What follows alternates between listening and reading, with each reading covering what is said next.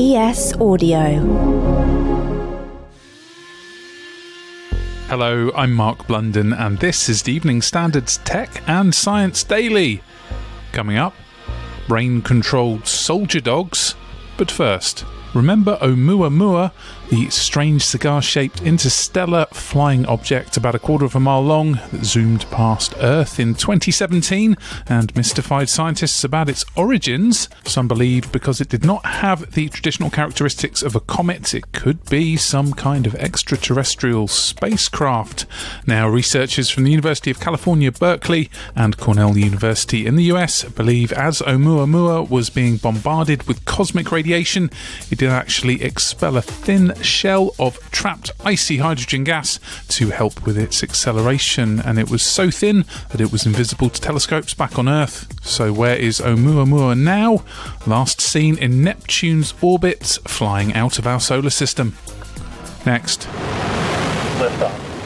The world's first 3D printed rocket made its launch debut, but failed 3 minutes into the flight and crashed into the Atlantic Ocean. The Terran 1 booster by aerospace startup Relativity Space was made almost completely of 3D printed components, which it was hoped would reach orbits 125 miles above Earth. But while the first stage of the 110-foot rocket successfully lifted off from Florida and separated on schedule, its upper stage appeared to ignite and then shut down, sending it crashing back to Earth. But the company's undeterred, saying they've gathered enough data to show that flying 3D printed rockets is possible.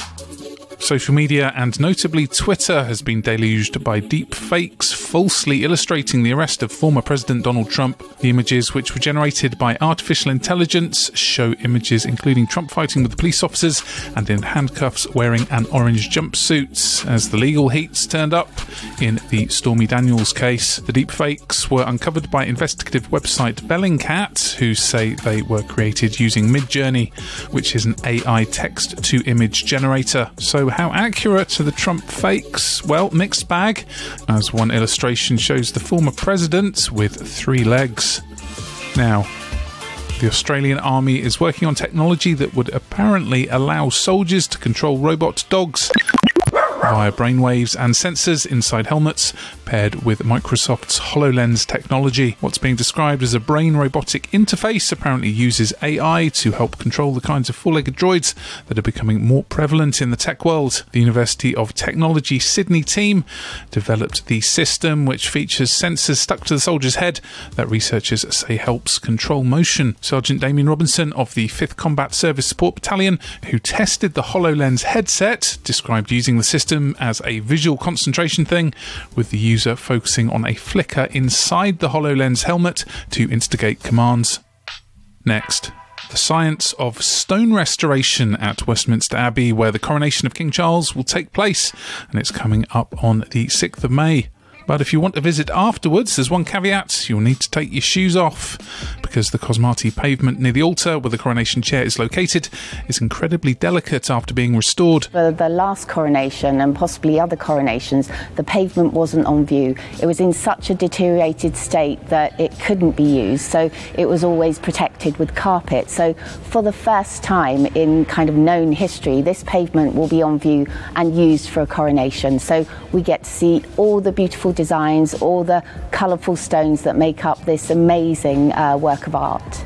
That's Vanessa Simeone, Westminster Abbey's head conservator. For the last coronation and possibly other coronations, the pavement wasn't on view. It was in such a deteriorated state that it couldn't be used. The marble, stone, glass and metal floor was in such poor repair that it was hidden under a carpet since the 1870s before being brought back to its former glory in 2010.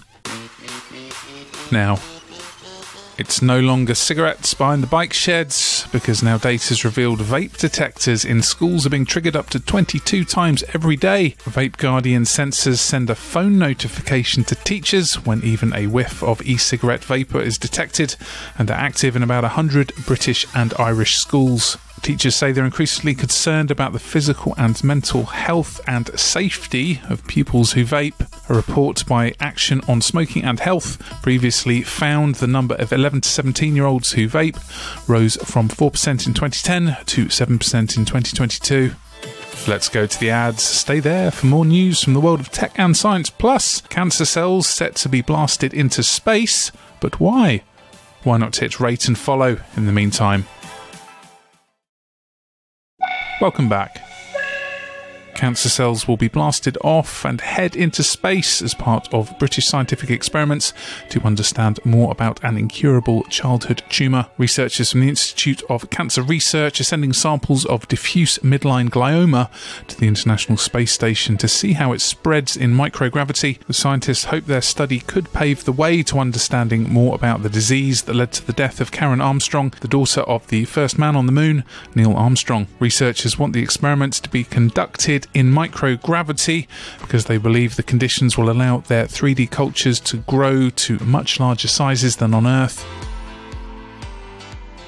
And finally, a fresh row has erupted over one of Britain's and the world's most instantly recognisable historic sites, Stone Henge. Now, a new academic paper claims to debunk a theory that the 5,000-year-old Wiltshire standing stones were a solar calendar to help ancient Britons track days of the year. Last year, British research suggested Stonehenge's giant sandstone slabs, which are called sarsens, represented a single day in a month each and track the alignment of the sun.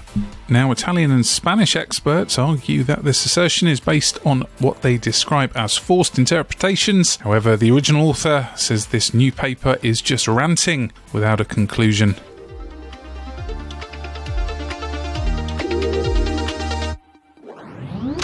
You're up to date. Come back at 4 p.m. for the Leader podcast, bringing you the latest news, interviews and analysis from the Evening Standard here in London. We'll be back on Monday at 1 p.m. See you then.